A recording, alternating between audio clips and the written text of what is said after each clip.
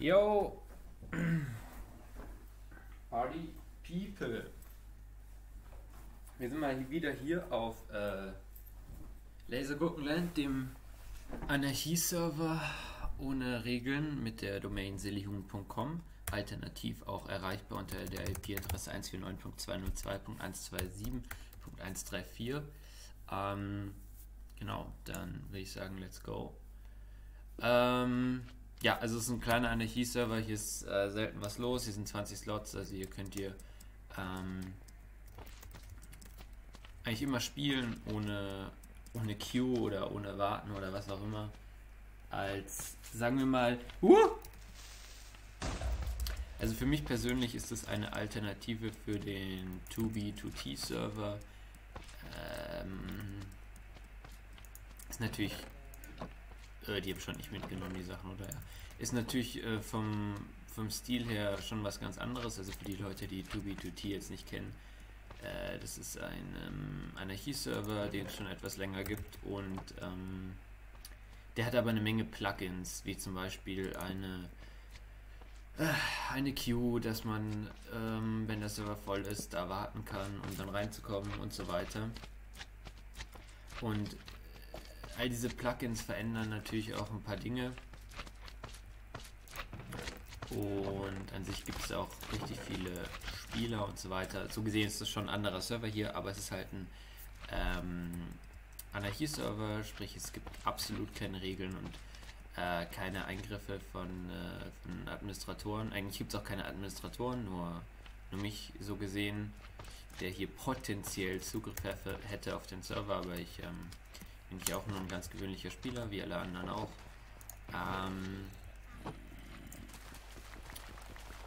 Genau. Und ja, schaut doch einfach mal vorbei und chillt hier ein bisschen. Wollte ich noch irgendwas sagen? Irgendwas wollte ich wahrscheinlich noch sagen.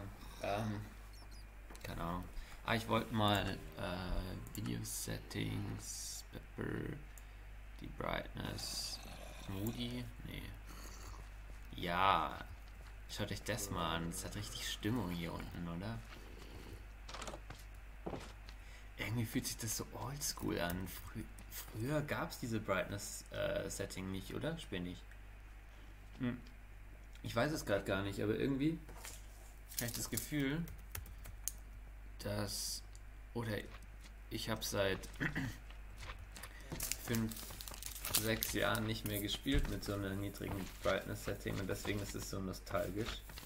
Aber ich habe auch das Gefühl, in YouTube-Videos und so, früher war das gang und gäbe und heutzutage nicht. Ich weiß es nicht, aber jedenfalls hat das einen richtig geilen Oldschool-Vibe, finde ich. Und das ist schönes Licht, aber ist natürlich eine unpraktische Setting, keine Frage. Gerade wenn man sich irgendwo rein meint oder so. Aber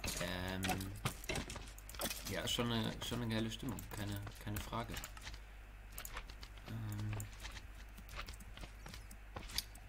Ja. Okay, ja, dann, wir sind mal wieder hier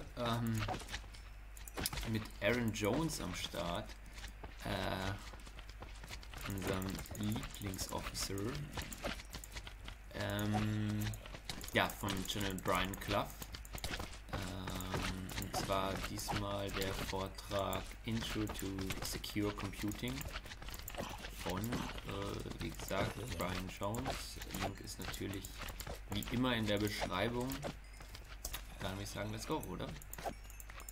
To introduce myself, my name is Aaron Jones. I work for the Chandler Police Department, but I do not represent the Chandler Police Department. I'm a software developer, and in addition to that, I do all kinds of other stuff. And I also teach here at the Security Linux Users Group, and occasionally you'll see me at the regular plug meetups as well. I have a master's degree in intelligence analysis with a focus in cybersecurity. I've been doing computers for a while and been doing Linux for quite a while, since I was a kid. I started with the original Red Hat, I think 4 point something. So that was my very first operating system that I installed that was Linux. And in addition to that, I occasionally get up here and talk about different stuff that affects us as users and as software developers and as people who are going to be using technology. So what are we going to talk about tonight? So well, basically this is an everybody. introduction to secure computing, and that's kind of a misnomer, but we'll find out why. And at the conclusion of this course, you, the student, will be able to identify what a trusted execution environment is. You will be able to explain what out-of-band system access is. You will be able to identify what Intel Active Management technology is. You will be able to describe one vulnerability related to remote management tools, but I will tell you right now, we will discuss more than one. And you will also be able to describe how active management technology is bad for our freedom. So we're going to talk about a bunch of technologies in here. I know that Intel ME or Intel Management Engine is the main focus of this, but for us to be able to discuss that, we're going to have to discuss a whole bunch of other technologies as well. Some that are supporting and others that are just sort of peripheral to the ME. But let's start with out-of-band management. Does anybody here deal with out-of-band management or has dealt with it? Yeah? Okay, so not very many people in here have done that. Is everybody here familiar with the concept at least? No? A few head nods? Okay, great, that's fine. Fantastic. So, out-of-band management is an integral part of managing a data center, providing 24/7 support and ensuring high availability when managing servers. So what does that really mean? What does it boil down to? Out-of-band management is the capability of being able to manage servers or computers remotely from the data center, even when those systems are down or otherwise inaccessible. And now that sounds weird, right? Because most of us are familiar with inbound management technology. I'm going to name some of those off, and then we'll get back to them here in a second. But is everybody familiar with SSH? Yeah? About BNC? Diese Teile, die außen an dem Gerät dran so those sind, are all inbound management tools.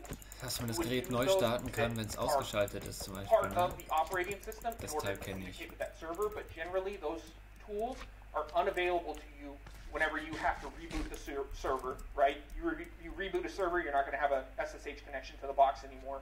VNC goes away if the server's turned off. All of these technologies affect the server, or I'm sorry, the server, when it is turned off, affect your ability to interact with those technologies. Make sense? Okay, fantastic. Now that sounds weird, right? Like we're about to get into some really weird stuff because we're about to talk about how to affect and work on a computer that's essentially turned off and unavailable to you, okay? So if you were to work in a business where being able to work on servers was extremely important to you, and you needed high availability, high uptime, and in addition to that, you needed access to those systems even when you were not local to those systems, you're going to look into a solution that provides you out-of-bound management. Because you're going to want to be able to manage that server, troubleshoot it, provide updates, and conduct any kind of maintenance that is required on that system from a remote location. You can't always have somebody on site, and some of these data centers just don't have 24/7 on-site folks there, and so this assists them in managing those tools. So that's where Intel Active Management technology actually steps in.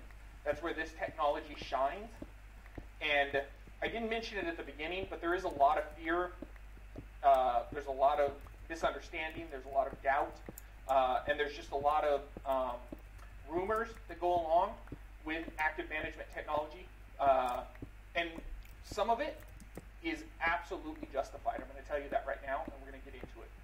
I'm not going to get up here and tell you that all this stuff is great and it's totally perfect and it's totally fine to have in your house and so on and so forth, because I do have disagreements with it. So when I get to points where I have opinion in here, I'm going to try to identify that for you all, okay? So there'll be lots and lots of facts with lots and lots of documentation to back it up, but there's going to be some opinion stuff in here as well, and I will try to identify that for you. So these businesses and enterprise level users, because they need remote access to these systems, they are going to barter in trust with their vendor of choice. And what that means is if you have a tool that provides you remote access to these systems, you are saying that I trust this vendor or this provider pretty much explicitly. You are giving 100% trust to whoever is providing this technology to you, and in exchange, they get the ability to actually work on these systems. Now, I have a link in here real quick. And this is the install Gentoo wiki. Be careful going there. I have an archive here, archive.is. Most of the links that I will show you are archived. However, if you are familiar with any kind of image board related culture, they have a term that they like to use, which is botnet. And essentially what they're saying is that anything that requires you to trade your data, that conducts surveillance on you, or advertises to you without your permission, they use that term botnet to refer to all of that. We have to understand that out-of-band management is truly a black box that we really have very little control over. Now, there are some open source tools, and we'll discuss them, like Redfish, which is an API. The Redfish API is open source. The Redfish API gives you access to out-of-band management tools, and generally you can review them. But the actual physical hardware technology itself is mostly closed off from inspection by the user and really has no oversight. So when Intel created their active management tools, they created it, they distributed it, and we as users don't really have a way of reviewing what it's doing or what's going on with that system. Okay? But first we need to talk about what kind of activities out-of-band management will actually provide us. What can this accomplish for us, and why is it baked into the hardware? So we need to understand that out-of-band management is provided by a separate CPU. It's provided by a separate operating system. It's provided by a completely separate computer that is baked on board into the technology that you're using right now. I see a bunch of laptops in here. Some of you still have the sticker, right, on your laptop that tells you what kind of CPU you have. A few of you? Maybe? Yes? Does it say vPro down at the bottom? Do you see something like Intel i3 and then the words vPro down there? No? Anybody have that? No? Okay. Good. Good. Was? So, Hä? Habe ich jetzt gerade nicht gecheckt? we'll get to it. Okay. Don't worry. I'm asking these things so that we can set up for more information. Just because it doesn't say vPro down at the bottom doesn't mean that any of these technologies are not baked in. I'm going to tell you right now that if you have a CPU that was created after the year 2008 and it is an Intel-based system, spoiler alert, it has much of the vPro technology baked in, and most of it is going to have Intel Active Management technology baked in. Okay? It may not be listed on the CPU, but a very good indicator is the indicator of vPro directly on there, on the sticker. That's like your very first warning sign. But again, not necessarily true. Okay? So by having this technology and having this stuff baked into our system, these are the things that it provides us. We can reboot or power cycle a computer. Okay? So through the active management technology, we can go in and we can say, take this server and reboot it. We can change the boot order or device order on the system. Now remotely. Okay? So you can tell that system, I want you to boot from a different hard disk, reboot the system, and get into that other hard disk remotely. You can set power thresholds. Computer's using too much energy, causing problems, you're worried about it, you can start shutting items down, in order to protect that system. We have serial console access via SSH. Okay? So you can take a computer that you would otherwise not have access to. Thought process there, let's say you turn on your firewall, port 22, can no longer connect to it remotely. This is a method by which you can connect to the system, and it's just like you're sitting there. Okay? Like you have physical access to the system. Ja, aber Event notification. wie kommt das Teil ohne Port 22 raus? We can identify and fingerprint systems. We can check Das temperature, verstehe ich jetzt nicht. fans, general health state, as well as power consumption. And we can also check hard drive status and fault state. So if the system is no longer responding, we can go in there, we can find out why. That's pretty useful, right? This is the kind of technology that you would want to have access to in a data center in order to manage and monitor multiple systems, right? Off of that list there, is anybody sitting here and thinking to themselves about some of the things that they could use this for abuse? Mm-hmm. Yeah? Some heads moving up and down. We have SSH access, almost as if we were sitting right there at the terminal. We can, bless you, we can boot to different drives and to different devices directly off of this system. We have a lot of access here, right? And of course, like I mentioned, you have VNC, SSH, serial ports, and remote desktop tools, all of those being your inbound tools, and those all becoming unavailable when the actual physical hardware is unavailable. So you're going to see through this talk, there's a lot of discussion about how secure this stuff is. There's a lot of discussion about words like secure, words like hardened.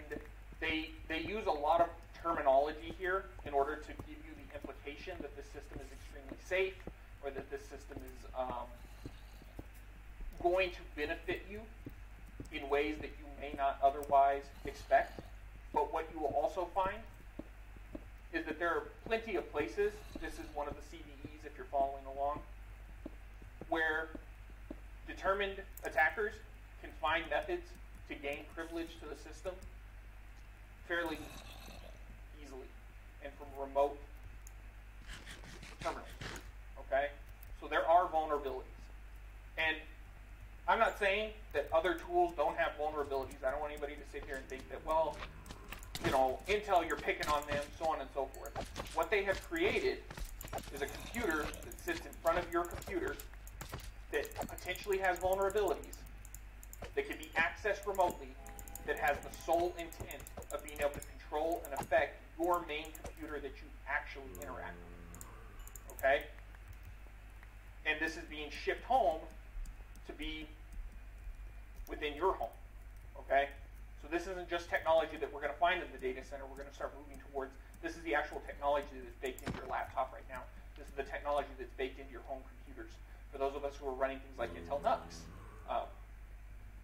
every single Intel NUC that I have has active management technology baked right into it. Okay?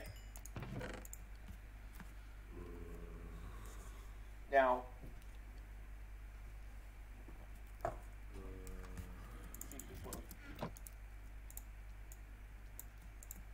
Intel, from what I've noticed during my research, and this may just be personal opinion here, so I'm going to preface this, they are not shy about telling you what the technology can do. Okay, this is one of Intel's pages. Okay. They tell you, hey, we can hand you remote manageability. You can have remote control. Soll ich noch ein Stack? You can simplify. They tell you what the technology does. Komm ich nehme den mit. Habe ich Sand They're hier? informing people, but I don't feel that they do a very good job of putting that in the face of consumers. Now, I know for a fact that DFS, and we'll get there in a moment, did come out and let people know what the technology does in a way. They said it was harmful to your freedom. We'll discuss that here shortly. They let people know that the technology itself is not in a manner in which you can review it, can't do code reviews, you can't see what's happening. And for the most part, most people are unaware of what's happening with their systems, okay?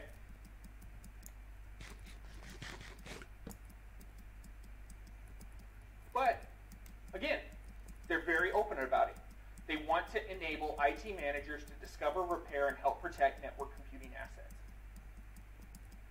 In addition to that, for those of you who are interested in learning exactly how to set this stuff up, I have links in here that go to tools like Radmin, where they explain to you on a motherboard exactly where the pieces are found.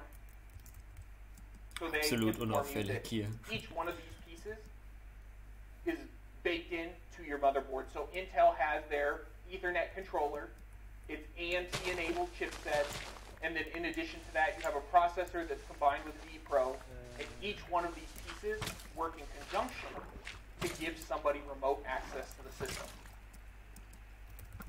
Now, again, Intel is not the only company that does this. You can go out, you can buy systems. I think Dell refers to theirs as iDRAC, I-D-R-A-C. It's a similar but extended technology that is Dell specific as a vendor, and they provide that same exact service. But I just mentioned a moment ago about vPro, and I'm going to open up this link for everybody. And on Wikipedia, there's plenty of information about vPro and some of the features that they provide.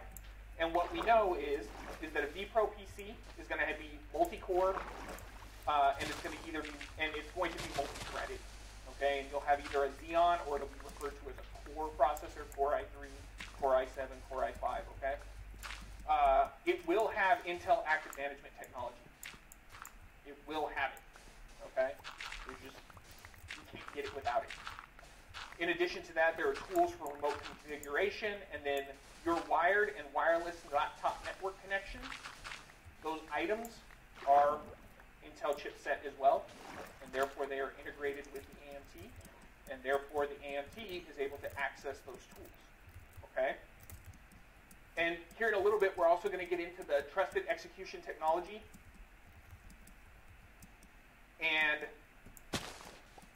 spoilers, the Intel trusted execution technology is most likely harmful to us as well. The uses for it for a normal user are not really there.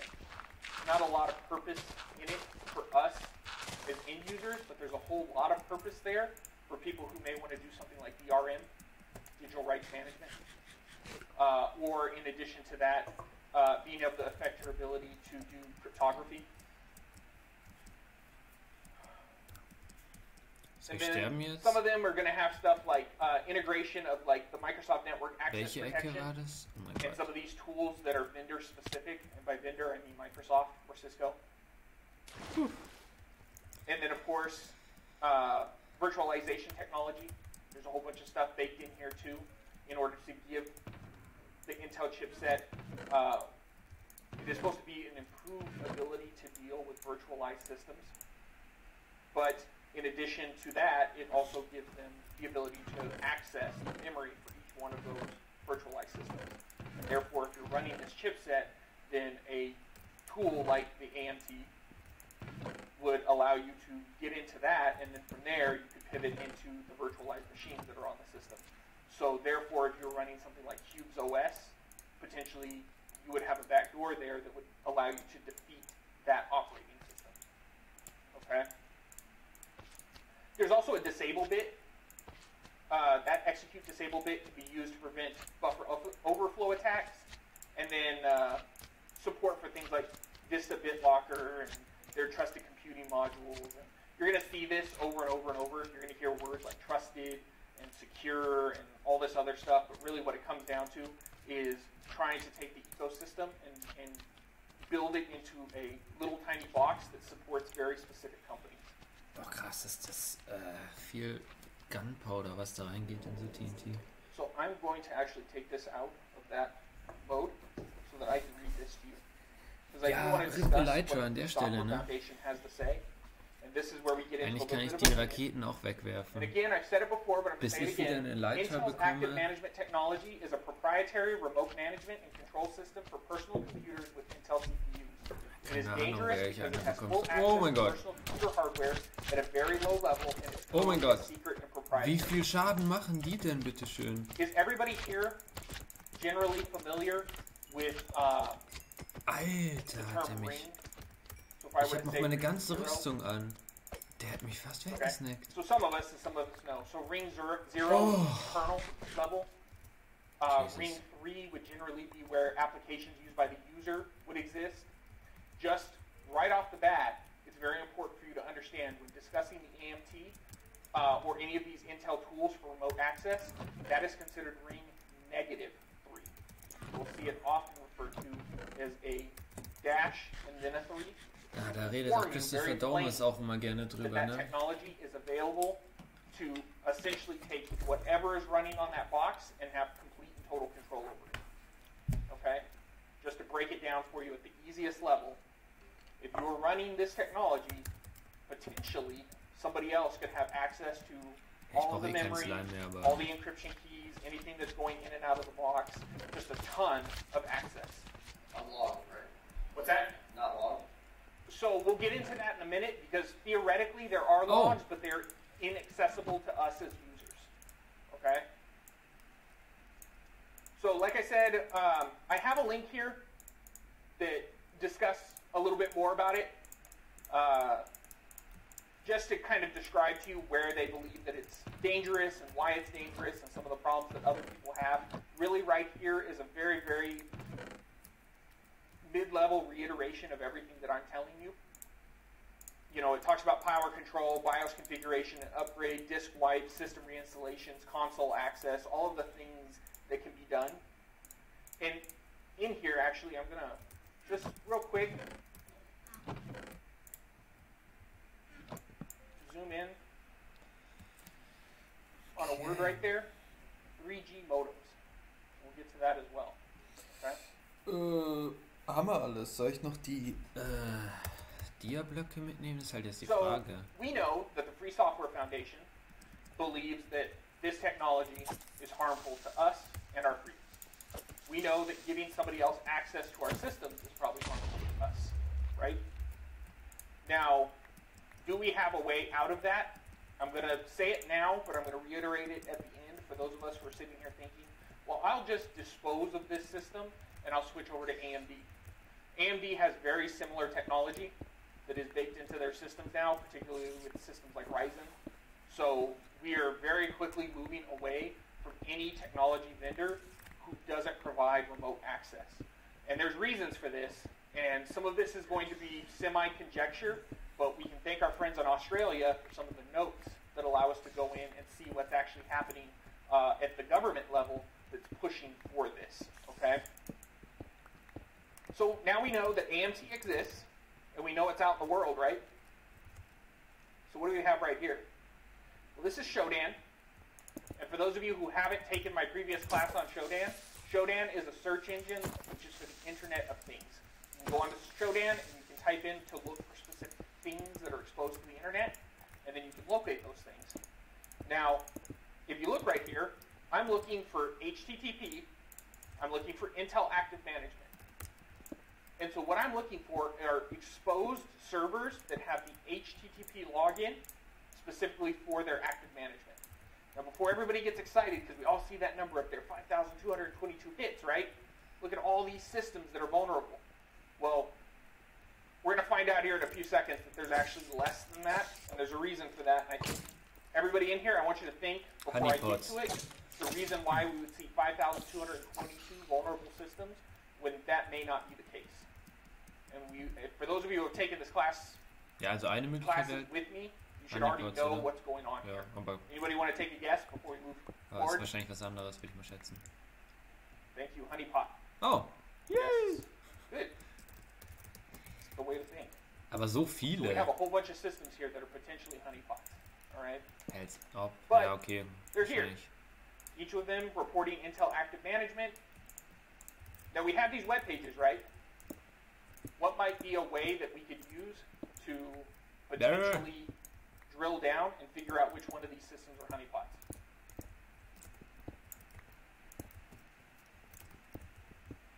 Potentially look at the headers, right?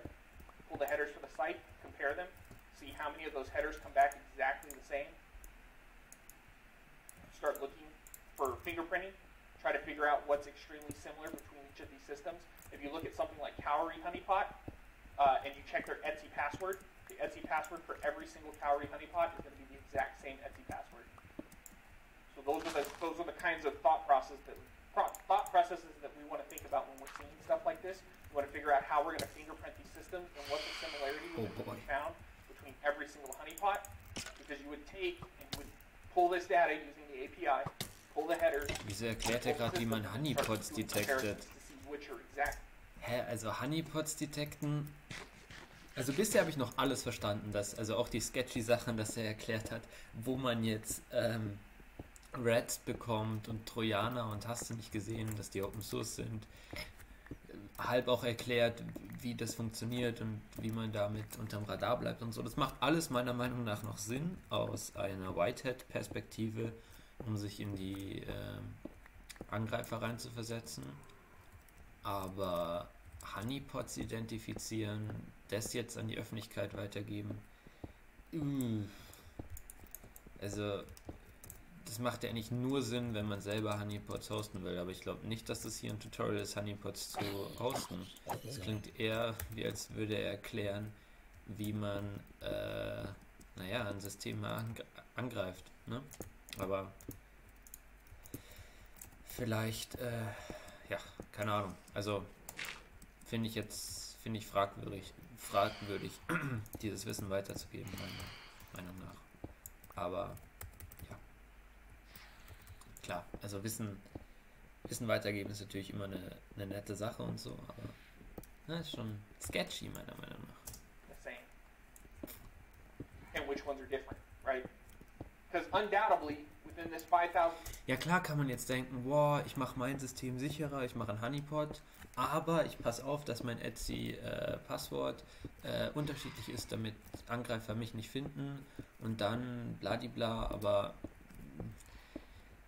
ich meine, ein Show-den Honeypot schützt ja eigentlich nicht wirklich dein eigenes System, oder? Also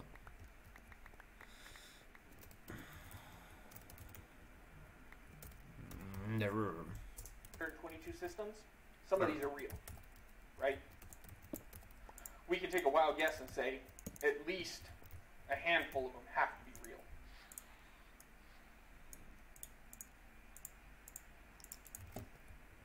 So, are there exploits? Now that we know that some of this stuff is out there? Absolutely there are exploits. Here's one written in Python right here. So right here on GitHub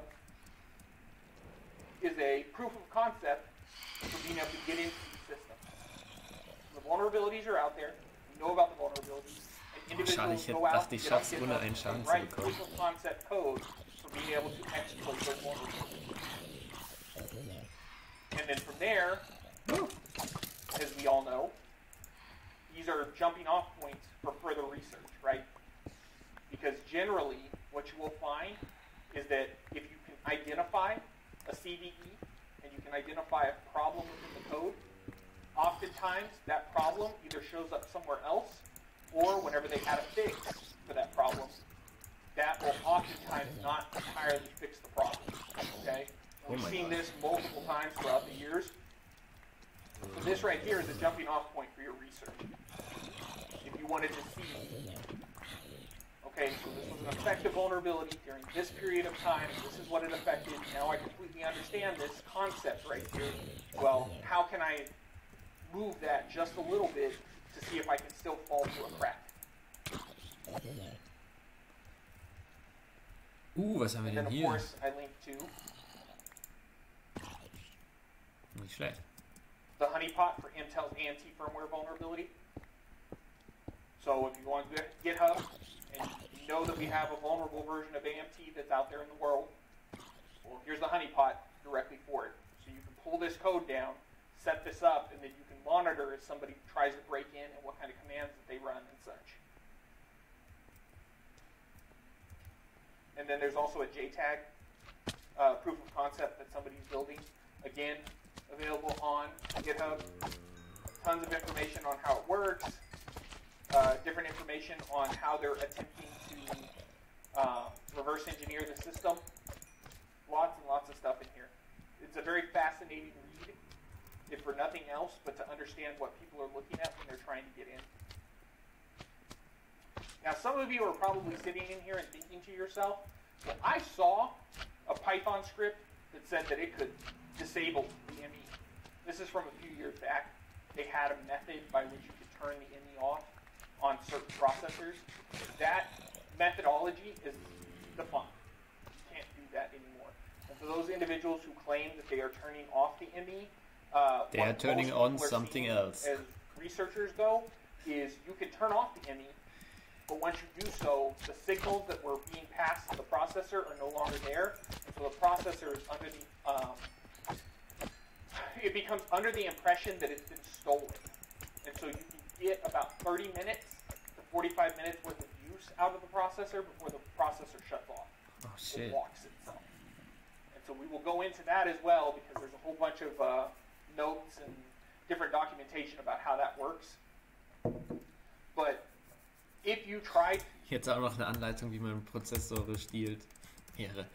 to remove the ME at this point on most of these processors, it bricks the processor. You cannot do so anymore. Previously, on certain versions of the processor, it was a possibility. Today, you really can't turn it off. Meh. What about other out-of-band access tools? Do they exist? Absolutely. Again, Intel AMT is not the only one. Is anybody using something other than Intel AMT in here? Yeah? For out-of-band management? Okay. Cool. Sorry. Ja, Leute, ich glaube, ich bleib doch noch ein bisschen hier. Can include IPMI, MCTP, Auch wenn ich endlich keinen desktop Platz and mobile mehr habe. architecture for system hardware, HP Guardian service processor, HP Aber integrated lights out, the Dell DRAC or iDRAC, the IBM remote supervisor adapter, and the management interface from Dell, which is the M1000. ja, wohin soll ich denn gehen? Those are just a Also ich habe ja handful of them. kein There's Zuhause. plenty of them out there. So, most of us in here are probably wondering about the 3G setup that is supposed to be secretly integrated into these processors, right? That there's some sort of method by which bad actors are able to secretly tunnel their way into your system. Well, I can tell you right now, if you're asking, is there a secret 3G mobile chip that gives backdoor access, like this news article says? It says, secret 3G Intel chip gives Snoop's backdoor PC access, and it discusses how some of these chips have this anti-theft technology. I can tell you right now, It's not secret. no, there's no secret. There's a technology brief on it. Intel put this out to let you know that yes, they can get into your system. Yes, they have out-of-band access to these chips, and yes, they have methods of communicating with your computer by which they can do anything from shutting it down to gaining signals so they can figure out where the system is located and so on and so forth. They can even gain notifications via messages sent over an IP-based wired or wireless LAN. They can send encrypted SMS text messages over a 3G network. They can resume the system from standby. They can check for excessive login attempts. And they can also set the computer up where if it doesn't check in with a central server after a certain point of time, the laptop itself can go into a theft mode or notify somebody. Okay? Tons and tons of technology is baked into these systems that is available for somebody else to be able to use. Now, pretty much all of us in here have systems that have this technology baked in. Is anybody actually using it, like for personal use? No? Yeah. I don't know of a single person at this point, and I go to a lot of different places and talk to a whole lot of different people. I don't know anybody who is using this technology on a personal level. Okay? I have seen. Aber könnte man mal machen, wenn sie schon da ist, oder? Ist doch who use it praktisch. for their business, and that makes sense. But I have not seen this technology in use in anybody's home. Warte mal, heißt es, ich kann zum Beispiel meinen Laptop anmachen, während er aus ist, über eine Remote Connection mit dieser Technologie? Habe ich das richtig verstanden? Es wäre ultra geil. Weil mein Setup momentan ist, ich spiele an einem Laptop und das Video läuft an einem anderen Laptop und ich habe irgendwie so ein paar skanky Scripts, die halt irgendwie, wo ich hier ein Video starten kann und dann irgendwo das da auf dem Zweitbildschirm startet, oder auf dem zweiten Laptop. Aber ich muss den immer manuell anmachen und auf diesen Knopf drücken und der ist schon ein bisschen weit weg. Wenn ich das mit dieser Technologie automatisieren könnte, das würde mein Workflow ziemlich erleichtern. Also wenn das Evil-Zeug schon da ist, ne, kann man es ja mal probieren, damit was zu machen. Aber ich frage mich, wie user-friendly das ist. Das ist wahrscheinlich auch nicht dafür gedacht, dass das irgendwer... keine Ahnung. Mal sehen. In addition to Vielleicht that, you erklärt can er noch also was. disable access to encrypted data. They call it poison pill delivery, but really what it is it's an encrypted SMS message over a 3G network that regardless of the state of the OS, so shut down, turned on, locked, whatever's going on with the OS, it does not matter because there is a direct hardware link between Intel AT and the 3G module. So there is complete ring -3 access to the system over 3G. Okay?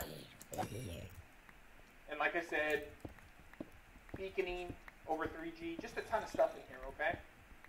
And again, if you're on the site, feel free to read through it. It's a great, fascinating read. And all of this is very overt, albeit I feel that, again, not often is any of this stuff really particularly pushed into the face of consumers. This right here is the full user guide for the Intel Anti-Theft Service. So if you go in here, you can find out how to check to see if it's available, some of the service features, the secure data vault, setting up your accounts, verifying email addresses, how to configure your system, how to lock the laptop. This is all of your setup instructions that didn't come with your computer on how to turn this stuff on. Ja. Zurück. Wo ist das? Ja, es sind in den Slides, ne? Ist dann How to turn this stuff on. 34 Minuten, sollte ich mir mal merken. Nee, egal, ich schaue einfach in den Slides. Das schaue ich mir später mal an. Vielleicht mache ich das echt mal. Now, this is where you turn on the... Ja, Leute, ich habe mir letztens mal gedacht, man kann überall immer das Schlechte sehen und die Gefahren und hast du nicht gesehen. Oder man versucht es auch einfach selber zu verwenden und selber die Vorteile daraus zu ziehen, wenn es schon da ist. Immer positiv durchs Leben steppen, Leute. Immer positiv durchs Leben steppen. Ne?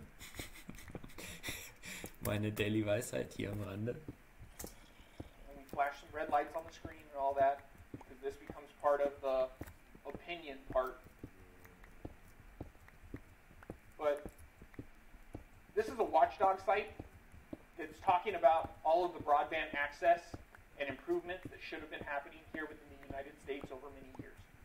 Okay, we have put in tons and tons and tons of money to the tune of close to something like $300 billion that should have gone to making us the world's fastest internet here local, the U.S., okay? Like, we should be top dogs. I think Korea beats us, something ridiculous. Japan beats us, something ridiculous. There's a lot of countries that have not spent nearly as much money but have much, much faster internet. Now, let's take a few steps back to Edward Snowden. Everybody remembers when he came out, right? And Edward Snowden made the announcement that they could own your computer, they have access to everything. He dumped all these documents online, all of this information was released. And then in addition to that, he didn't dump the documents online. He turned them over to journalists who then comb through them and release certain documents. But he has specifically said, I did not want the responsibility of deciding what goes public. I want people who specialize in this type of research to be the ones that are going to do this stuff. We have a lot of people saying he does all these things. And I think it's important that he did. He tried to make sure that there were checks in place for what does go forward, come out, so that it wouldn't just be everything that he kept together. okay. Ja, also ich weiß nicht, ich finde es natürlich interessant, also wenn jemand was zu sagen hat und wenn jemand auch was weiß und den Speaker ergänzen kann, aber ich fühle immer so einen richtig negativen Vibe, so dem Speaker so zu sagen, nein, das stimmt nicht, da so reinzuwürgen, da kriege ich immer, nicht Fremdscham, sondern was kriege ich denn da? Das ist irgendwie ein richtig unangenehmes Gefühl, finde ich. Ich weiß nicht, ja, aber es ist auch schwer, das irgendwie freundlich zu sagen, ne? Ich meine, der ist den ja nicht angefahren, aber das war schon, Wisst ihr, was ich meine? So, wenn da vorne einer steht und einfach den Leuten was beibringen will und dann einer reinwirkt und sagt, nein, das stimmt so nicht und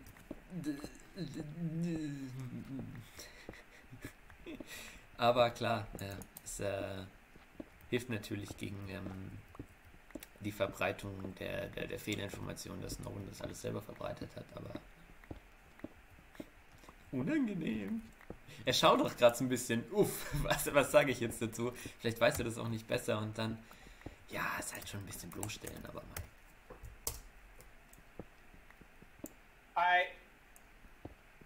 Not the class for it, but yes, what you're saying, okay, I'm not going to argue with you, but I think that some of the methods that he used, I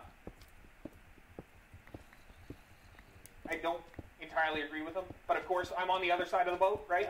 But he didn't directly do them. He had other people doing that, from your side of things, he's from a legal perspective of you did this thing. He didn't actually do that. He did something else.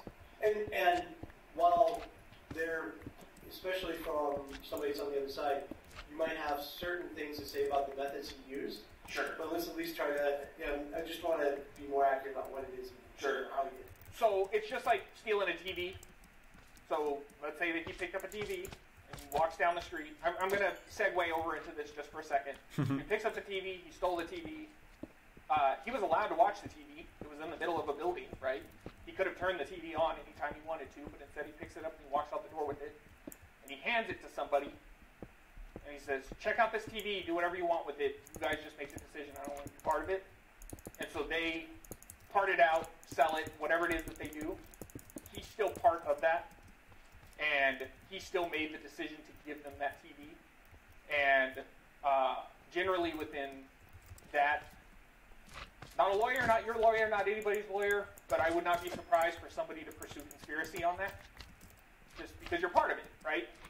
So, but I hear you, there's semantics, and semantics are important. Well, and there's a huge difference. So the liability doesn't necessarily change. Sure. Well, what was done, he did not just release all of the documents, because there are a lot of documents that he gathered that were not released, where other people have. And so while you might agree, you might think that he did not achieve what he was trying to do, he was trying to be more responsible about how he achieved the documentation. He thought it needed to come out, but he wanted to be responsible about how he did that by having checks on what was coming through, versus turning them over to somebody who just apparently hates everything to do with the U.S. and throws everything wrong. But it doesn't necessarily change his liability or his culpability. Okay. That is correct. Agreed. So going back to this, let's see where I'm at. Okay, so this is where we start getting into the Five Eyes stuff, which came out during that. That was part of that process. The Five Eyes documentation did come out. And this right here, for those of you who are interested, is a look at Five Eyes, the intelligence clubs, all the individuals who are members, what they're doing. This right here is just an open access documentation on who's members within this, we use the word club, and some of the things that they do. There is Five Eyes, and then there's Nine Eyes, and then it expands. There's several different groups that exist, okay? And we know that. We know that there's data sharing. There's data sharing both locally, there's data sharing globally, there's a whole lot of stuff going on. For those of you who are interested in that, this right here, if you follow into here, Mein Schwert off hält my echt site, lange, hat das tons Unbreaking, and tons of oder? information on it.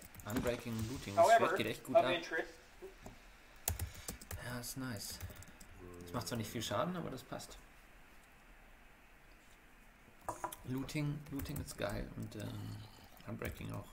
so Da around Mending June noch 5th, drauf klatschen wäre 2013, echt, the ja, ein Department of bisschen Justice Schaden ist applied ja schon noch. for and received a warrant authorizing the FISC to order the Verizon Business Network services to turn over on an ongoing daily basis phone call details, including who calls are placed to and from, when the calls were made, and how long they lasted. Now this is, of course, this is known as metadata, and we all know that term. We've talked about it in here a whole bunch of times. And that contains pertinent information relating to the phone call, except for the content of the call itself. Now, we also know from experience and from seeing this stuff in the news that the content doesn't necessarily matter. And so the metadata is quite powerful. And in addition to that, we've gone over metadata in here several times, and I've shown how to use it, and some of the methods of which you can gain metadata, and how you can take that in order to build a better picture. And we talked about a whole bunch of this intelligence analysis. Mir fällt gerade auf, dass es richtig praktisch ist, dass unten in der Kiste so viel Lava ist. Die kann man dann schön, wenn jemand hier vorbeikommt, nehmen und über das ganze Teil hier schütten und somit das Loch schließen. Ja, und dann noch so ein bisschen Wasser drüber kippen und dann ist das ganze Loch hier am Sack. Aber ich glaube, ich lasse die da. Oder waren da überhaupt Lava-Eimer? Ich glaube schon. Da waren auf jeden Fall ein paar Eimer. Ja, ich denke, da waren noch ein paar Lava-Eimer. Aber ich meine, die 4 Lava-Eimer wird schon erst niemand nehmen, um hier alles kaputt zu machen, oder? Ich weiß es nicht, aber fällt mir nur gerade so auf. Also wenn mich gerade jemand hört und wenn dieses Video, für den seltenen Fall, dass dieses Video wirklich jemand schaut an dieser Stelle und mir zuhört, bitte einfach nicht machen. Okay, danke. In here. But what really matters is how expensive that is. Because we've been talking about 3G networks. We've been talking about all this different technology that's being used. We're talking about the ability for all of these computers, pretty much since 2008, to be able to be communicated with in some way. And that takes a lot of backbone, right? Not backbone of people, but internet backbone. You need infrastructure. You need infrastructure for moving data. You need infrastructure for all of these systems to communicate. You need people in order to execute these warrants. You need tools built so that they can actually do the job of extracting the data. There's a lot of stuff going on here, right? Very expensive stuff. There's a lot of money that's spent. So since spying is a full-time job, and these companies need a way of being able to pay for that stuff, how are they getting the money? So right here Taxes. is sort of an example that doesn't necessarily apply exactly to what we're talking about, but a lot of people don't understand. There is a concept, and I actually linked to it here, called black budget expenditure. And there's a whole bunch of stuff that you can sit here and you could read through at your leisure that explains how you still have to keep a ledger of the money that you're spending, even though people can't know what you're spending that money on. And there's projects where money goes to, but you can't just out and out say, this is what I'm spending that money on. So that's where a hammer, which is actually a M203 grenade launcher that costs $640, that grenade launcher becomes a hammer.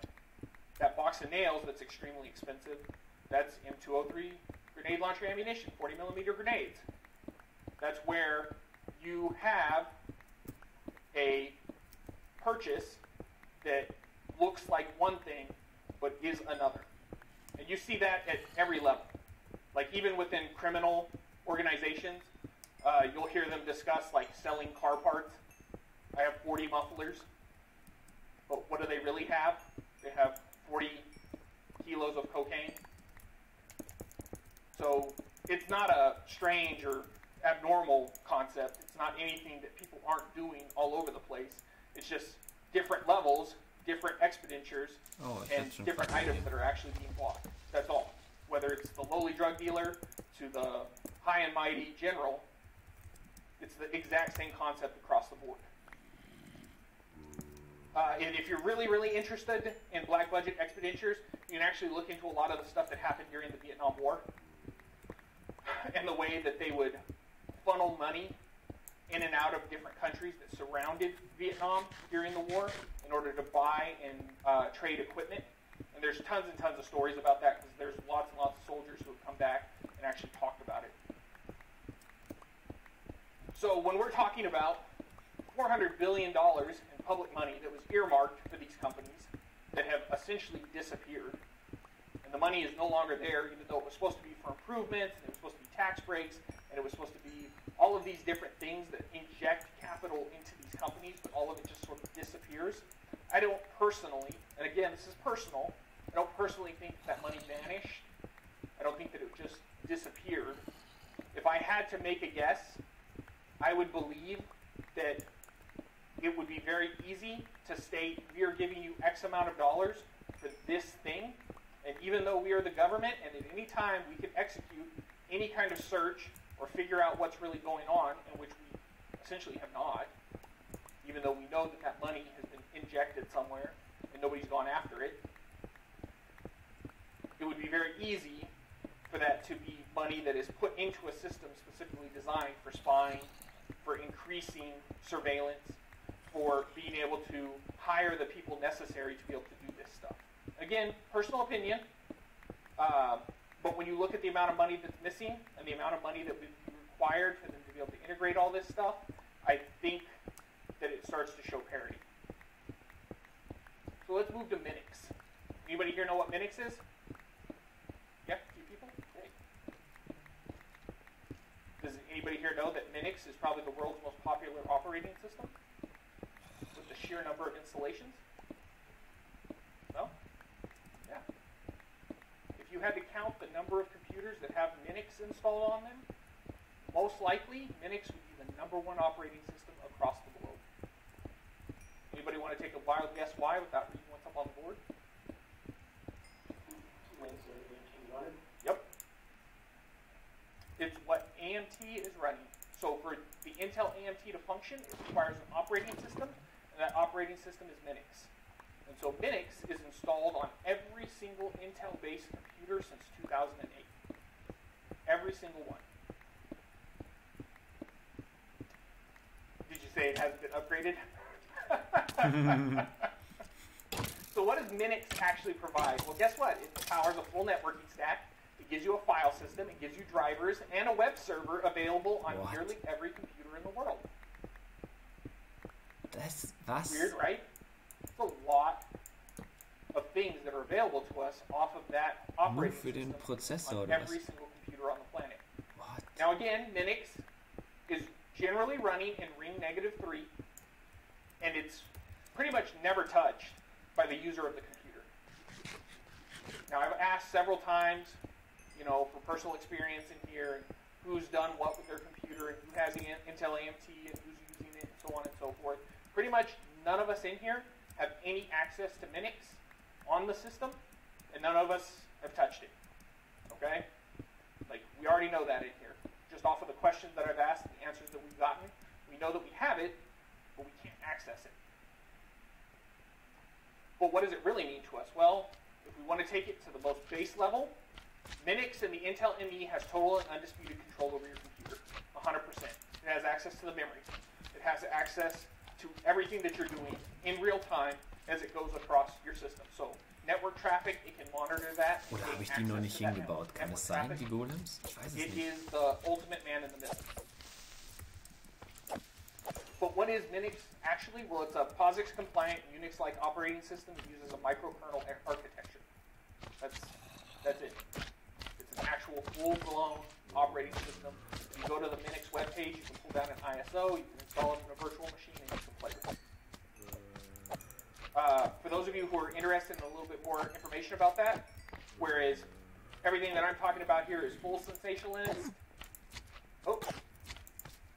Well, archive seems to be down on this one, I'm sorry. At this time. Archive.is has not been very reliable for me. If anybody has my questions, let me know. So what about that trusted execution technology I was talking about? Oftentimes you're going to hear your vPro stuff pushed with the Intel trusted execution technology. Is AMT and TXT the same thing? No. Okay, they are different. However, where you find TXT, you will also find AMT. Okay? It just so happens that vPro technology powers or is a good advertiser for each one of these technologies being integrated onto the chip. Now, the Intel Trusted Execution Technology is a method by which developers can use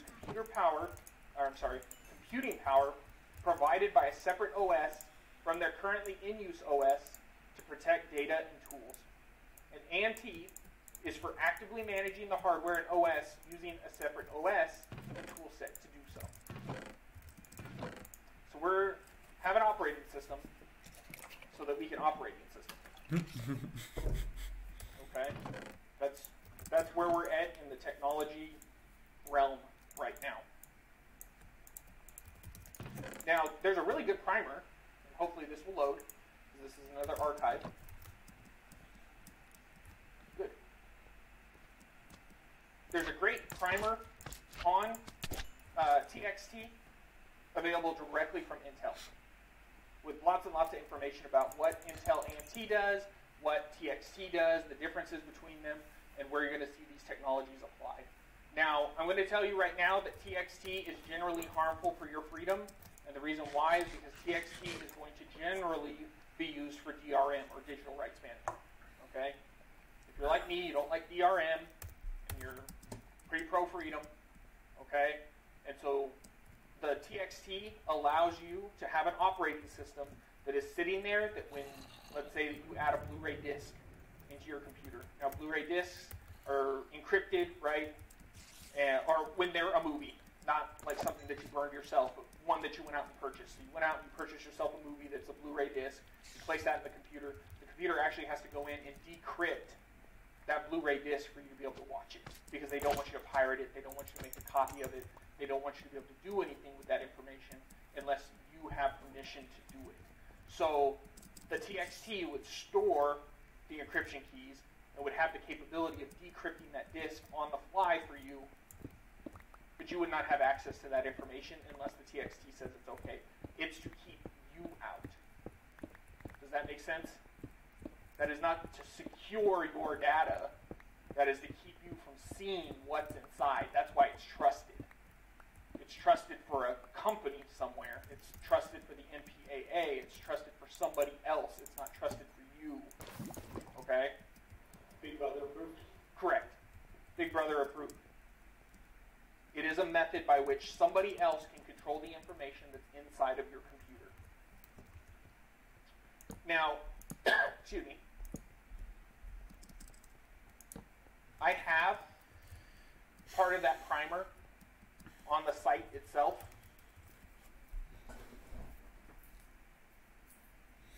And really what it breaks down to here is the TXT defines an area in your computer where somebody can put information that they want to keep safe from you, the user.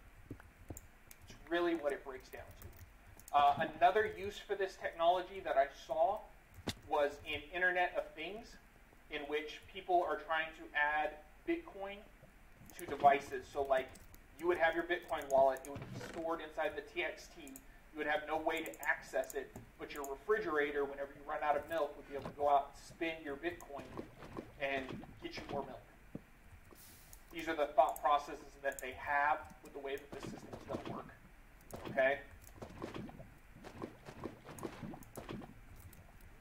I really dislike the word games that are played here on a personal level because, again, it comes into trusted, active management, secure, hardened.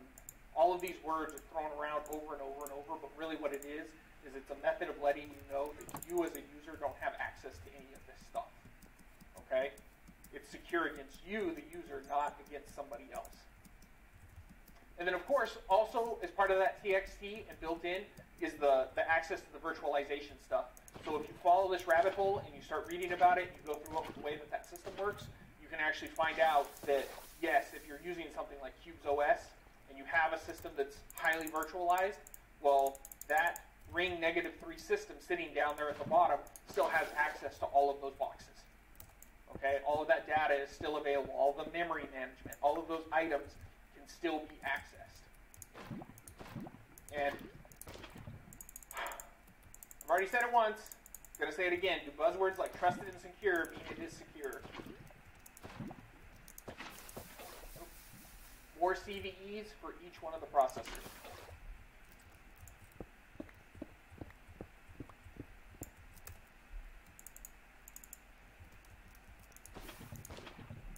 What about that TXT?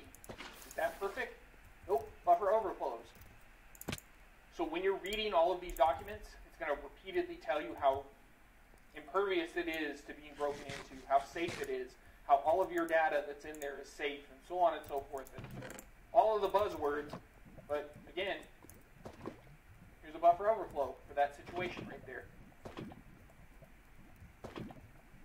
And I'm a strong believer that any kind of complication is always going to breed insecurity.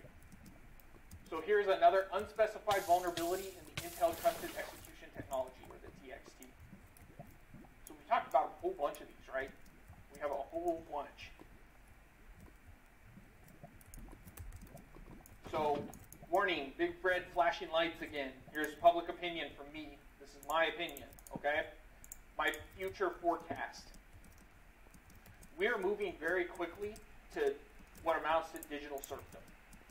Okay? We really and truly are. And if you look at farmers and what's going on with like John Deere, we're very similar to that, or at least moving towards that. And for those of you who don't know what I'm talking about, John Deere rents tractors to people, but you're not allowed to repair them. If they break, oh ja, das hat er schon mal erzählt, tractor, oder? it's not yours to do something with. Oder irgendwie anders, also das habe ich schon mal gehört. Or they will sue you for messing with it. And I believe the court cases are still ongoing, and that has not been a decision that has been made yet, but they don't own their tractors. They don't own the technology that they use to make them. Now, they're paying for it, and the argument is that they should be able to do something like repair, and the argument is called right to repair, but they can't. So let's look at the definition of a serf real quick. What is a serf? Well, it's a person who labors or works on land owned by a lord. Old-timey talk, right? Somebody owns the land, somebody else works it, you're a serf.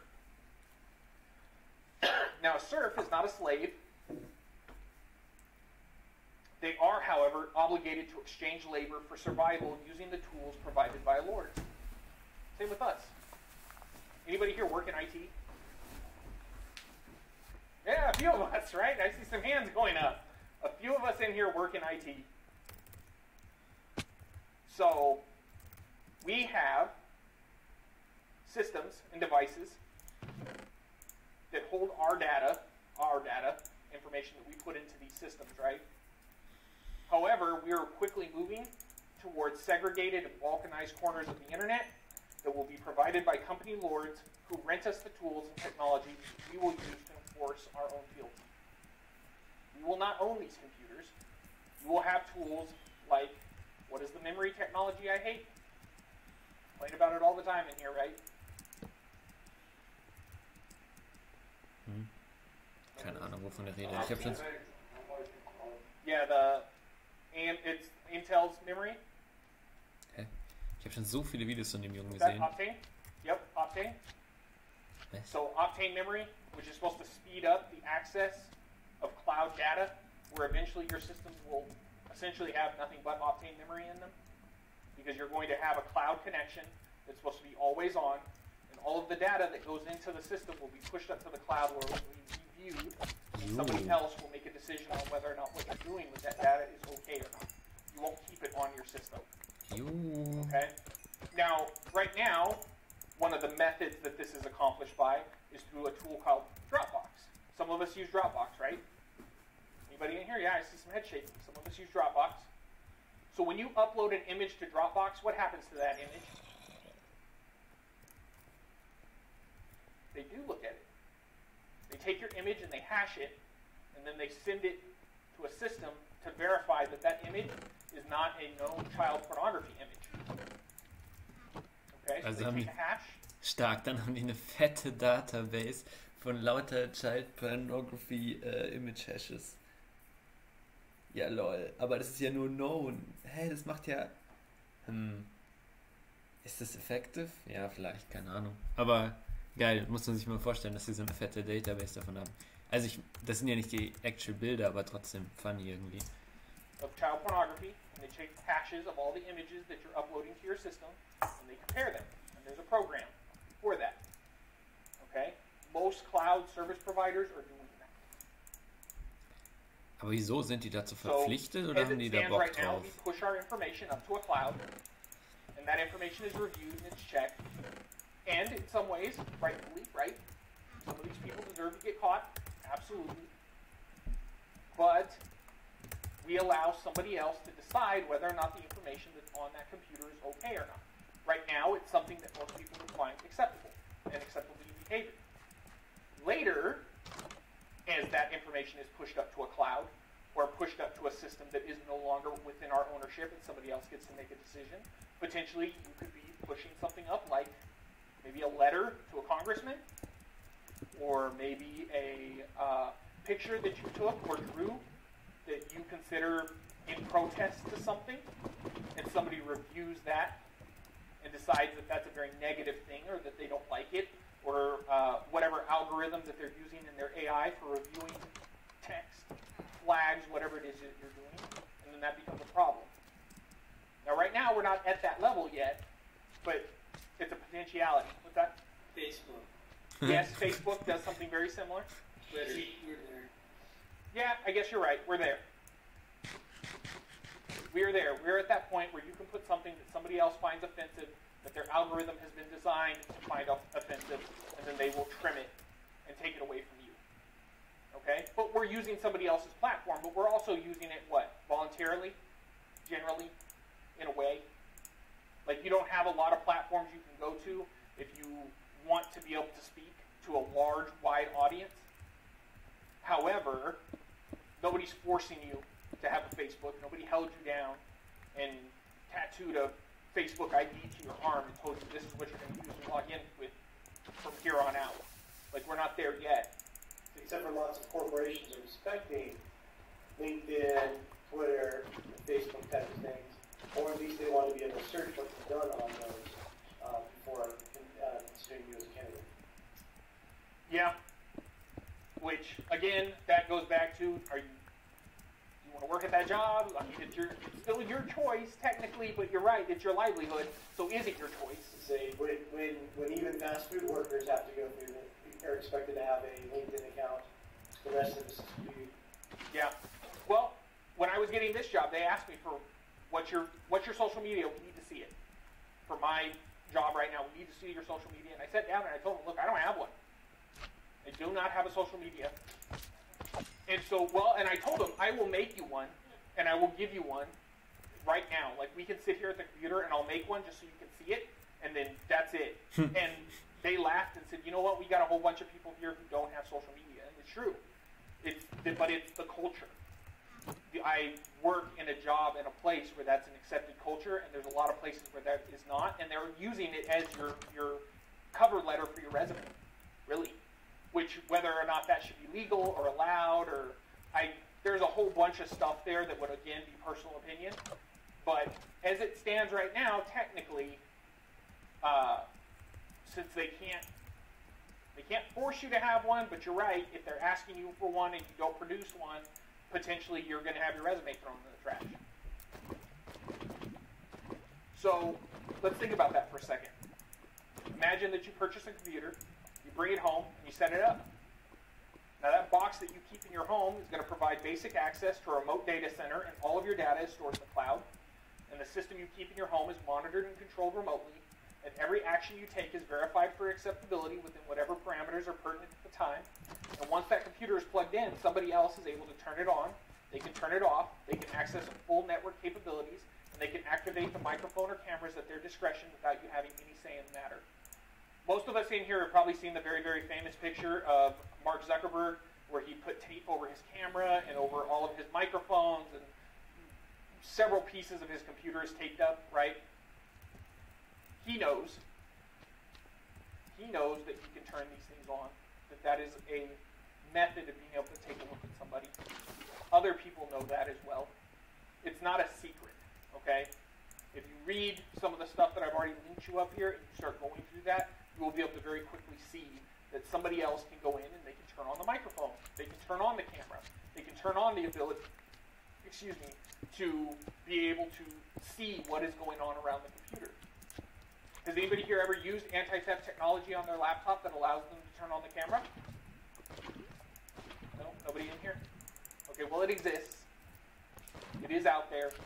If you've ever worked in, like, a school, you have probably received the warning of not turning that on while the computer is in the home of your students, because Many schools have gotten in trouble for sending computers home with kids, and then while those kids have the computers at home, somebody has turned on the camera to monitor the kid because they were under the impression the kid might be a drug dealer or something. They got sued for that. So the abuse is there, and it's available. People have already gotten in trouble for using this technology. Okay? Is any of the stuff that I've talked about today a surprise for anybody in here? No? Not really? Because we've seen it all in the news, right? Now there's, of course, the method by which it's presented in which people come out and they use, again, words like secretive, hidden, and clandestine, and all of this terminology that's used, but really it's not. It's there and it's seeping slowly. And every few years, the technology changes just a little bit, and it just becomes more and more part of your life, and slowly it becomes integrated, and you just get used to it. Okay? If somebody were to sit there with anything else like a smell and just start exposing you to it slowly, get used to it. You know, it might bother you at first, but the longer they do it, the more they do it, eventually you get used to it. I mean, there's roads out here where people live in houses right next to the cow farms. They got used to it. There are people who are willing to buy houses out there and live right across the street from a place that has hundreds of cows, and either they can't smell, or eventually the smell doesn't bother them.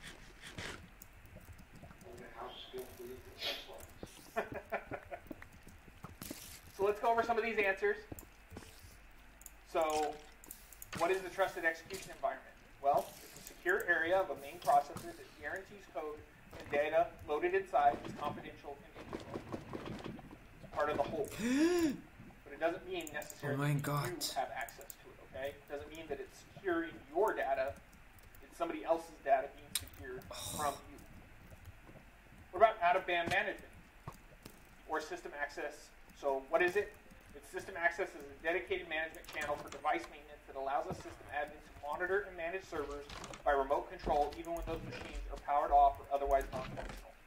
The computer can still be off, but as long as the computer is plugged in, that secondary operating system is still running and still has access to everything on your network.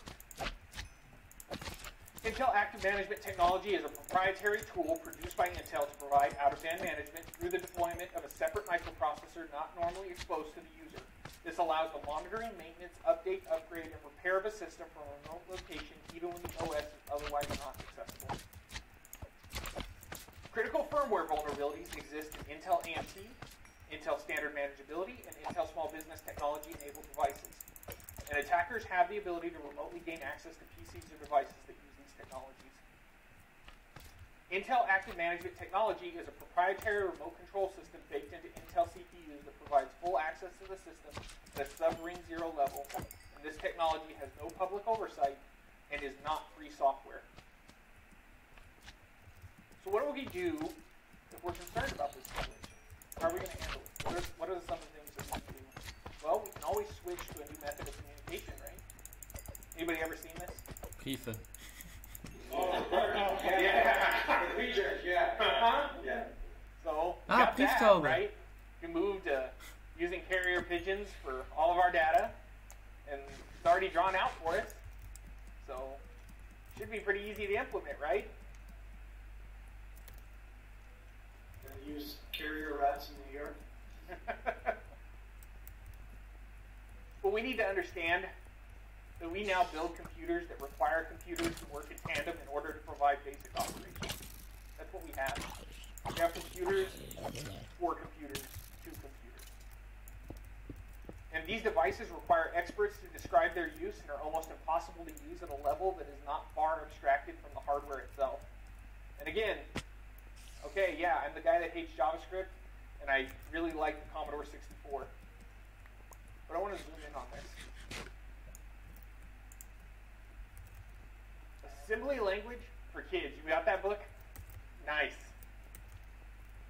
There was a point in time where with computers, you would actually purchase a book and you would sit there and you would learn what your hardware does, where those hardware connections are. And they had books for kids to teach you assembly language. You understood what the system did at a very low level. And of course, there was stuff like, hey, things you can do, or assembly language, tips and tricks, you know, how do I make a text editor? But none of this stuff really exists anymore. We don't have a way of very easily explaining some of these concepts to people who need to know what is going on. We just don't. And remember,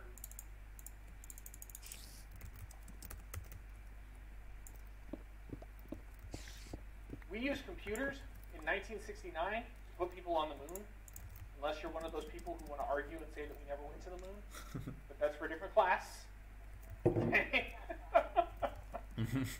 Da war ich nicht mehr bereit. We never went to that class. This right here is the Apollo 11 code base that shows you with very minimal programming, and minimal meaning not a whole lot of abstraction. This is very, very simplistic command and control of these systems. We were able to guide a rocket to the moon and do all of the things that we did off of some very, very small, very, very weak systems compared to what we have now. These were rudimentary commands, but we now require multi-gigahertz systems with trusted computing modules and processors within processors attached to wireless communication devices in order to facilitate shit posting and uploading images of our sexual organs to dating sites.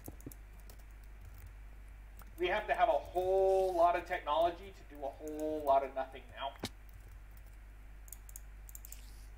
That Intel management engine should not be targeted at the home market and does not provide a benefit that could not be better emulated with something more open sourced and removed from the baked-in mess that is our motherboards. If you need remote management, system monitoring, and all of the tools provided by vPro, if you need a professional level of computing, you should be allowed to purchase those tools and implement them as you see fit. There should be no problem with that. If you need remote access to that system, great. Get it. But for those of us who do not need those tools, they should not be sneaking quietly into our systems and left into the back door.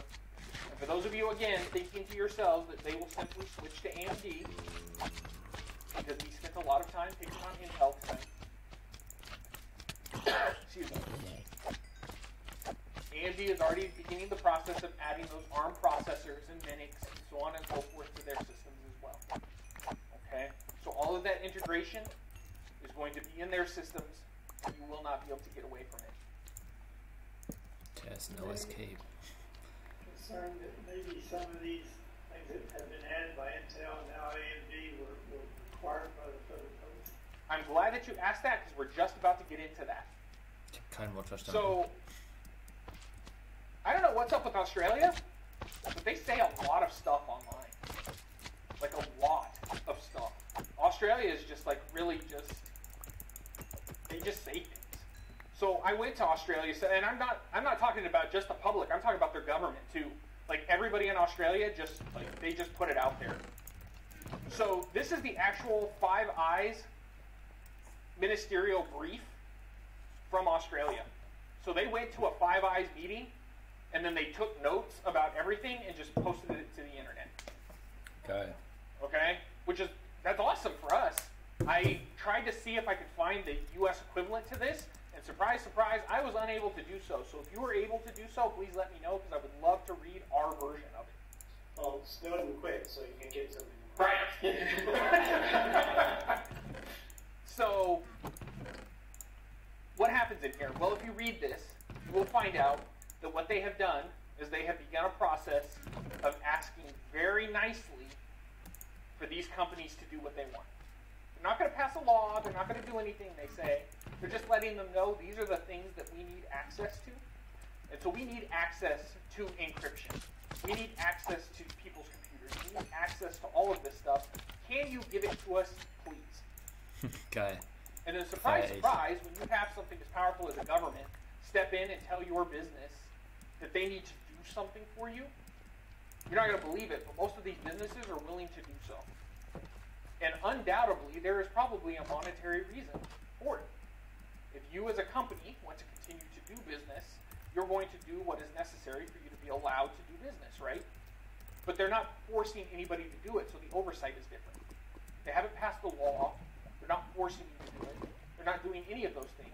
But you have these groups who are saying that for a free and open and secure internet, all terms that we would like to use in here, right?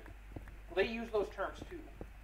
But for that stuff to still exist, they're going to need to be able to read our stuff. They need access to our information. They need to know what's going on out in the world for them to have access to all of this. And so the only way for them to be able to do that is for these companies to provide them backdoor access in the form of tools like active management, pushing this out to all the houses. And to be honest with you, it's much easier this way, don't you think?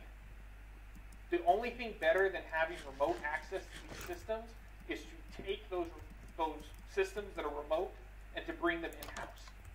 Which is why my prediction is eventually we're going to move to cloud services, specifically so they just have every bit of the information in-house, and they don't have to force it at home anymore. Because that's kind of a waste of bandwidth, right? If you could just work on the data and then sync it up to them, it would be much easier and much more simplistic for them than to have to actually go out and pull that data when they actually need it. But that's where we're at right now. We're at a position where these agencies get together and they discuss what they want access to, and then they go out and they tell these companies it would be really nice if you did this for us. And then the companies comply. And that's where we're at. And then the oversight is different, right? The people who are looking at those deals are different. Because you're not passing a law to force these companies to do it. You're just asking, and they're doing it, they're complying. So as a counter to that, something where we can take some control back. CPU is still CPU probably.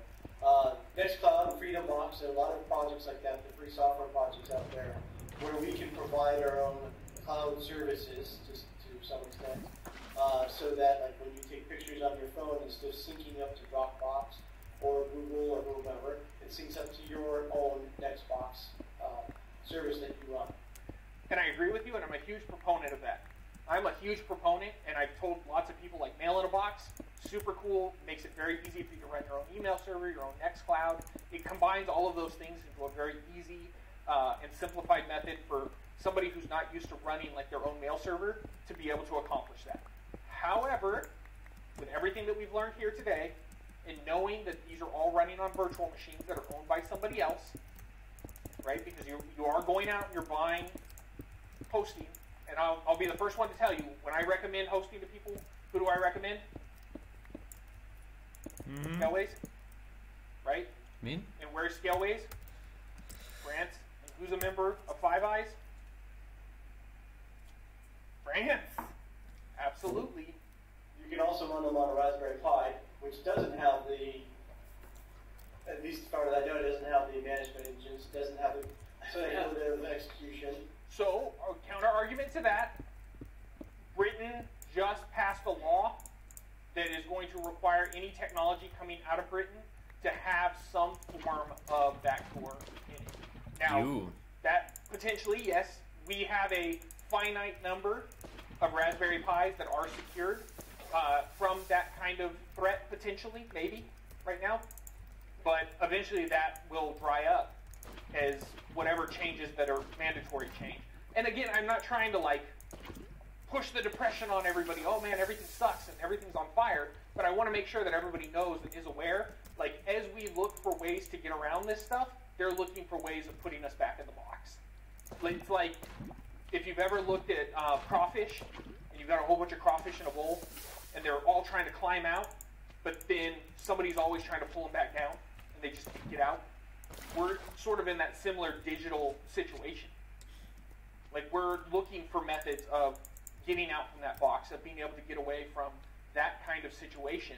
But again, the Raspberry Pi is wonderful technology. I tell all my students to get one. I show them to all kinds of people. I've given them as gifts. I've handed them to kids that I know so that they can start learning programming. I love the Raspberry Pi, but with the laws that are changing overseas, eventually that finite resource of Raspberry Pis, that's going to dry up. in terms of Raspberry Pis that are not backdoored in some way. Ew. So, final recommendations? Well, Das hört sich obviously ja I'm echt always übel going to an. tell you to use Linux, but just keep in mind that what you're running Linux on could potentially be a problem. Now, I did purchase the Free Software Foundation was sort of shilling a computer. It's like a little compute module. It looks like a little diskette, and it goes into a system, and it's supposed to be good for the environment. It's supposed to be safe from backdoors and all of this different stuff that they're claiming. I bought one. It's supposed to come in a month or two. When it gets here, I'm going to do a talk about it, or I'm going to do a big breakdown of it on my blog. So one or the other, at some point I'll show it to everybody. I can't tell you whether it's safe or not. I don't know. I have no way of looking at the chipset. I can't pop it open and use a microscope on it or anything like that. But the Free Software Foundation says it's pretty cool, so I'm going to look at it. The Free Software Foundation has a Respect Your Freedom category. Correct, which this is. Including for hardware.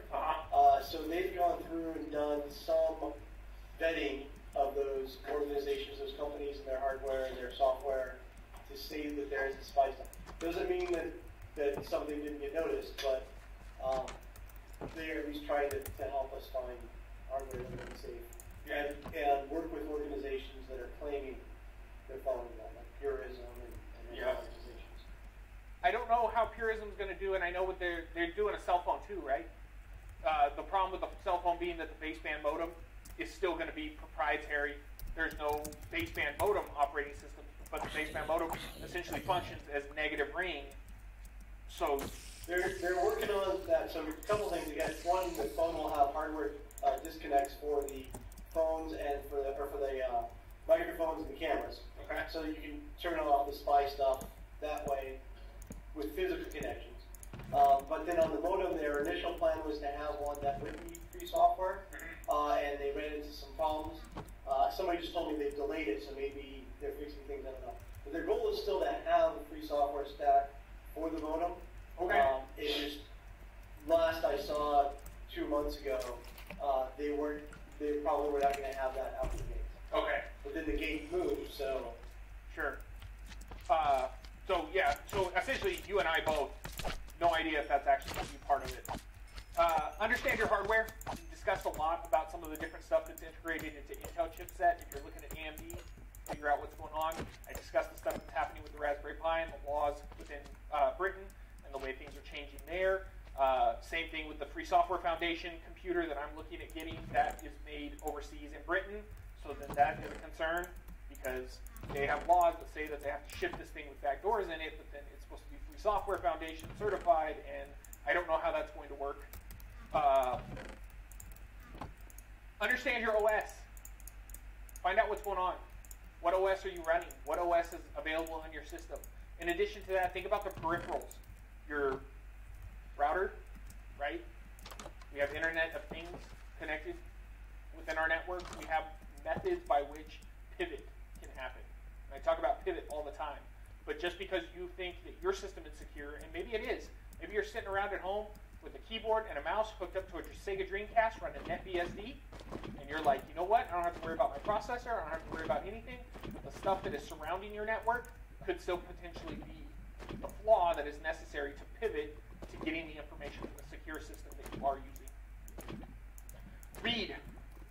I linked you a ton of stuff. You guys have a lot of things to read. Read it. And then finally, learn to search. Because that's what we're really doing.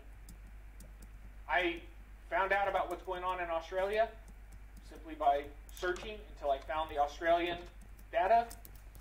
And then I read about it. And then I found more data. And it was just pivoting from news source to news source until I found the actual press release from the Australian government. And then I archived it and I gave it to you all. Do the same thing. Any questions? No? Okay. Scared? Dann sind wir Sorry durch to hear hier. that. Langsam fast, ne? Well, I want to thank you all for coming out. We'll start closing down. I apologize that this one's about 30 minutes. Wir sind hier auf Lasergurkenland mit der IP 149 zum 202.168.1.3.4, dem Anarchy-Server ohne Regeln, Pure Vanilla. And that's where we're in a bit of a pickle right now. So thank you all for coming. I appreciate it, and I guess that closes it out. Genau, das war Aaron Jones' Introduction to Secure Computing auf dem Brian Cluff Channel. Link ist wie immer in der Beschreibung. Alternativ zu der IP, gibt es auch die Domain sillyhuhn.com. Genau, falls die IP oder die Domain sich ändert, gibt es wahrscheinlich auf dem Kanal ein neues Video, was ein Update macht, oder in der Beschreibung wird das aktualisiert. Das heißt, wenn ihr das Video in 1, 2, 3, 4, 5 Jahren seht, könnte es sein, dass es sich geändert hat. Und sonst würde ich sagen, sehen wir uns in der nächsten Folge dieser Dauerwerbesendung und ja, ciao.